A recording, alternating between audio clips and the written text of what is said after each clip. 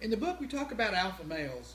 I think there could be some misunderstandings about what alpha male means, but from my research and my perspective at least, alpha male is not a negative term. I think most women want a bad boy, if you will, and a bad boy tends to be kind of like an alpha male.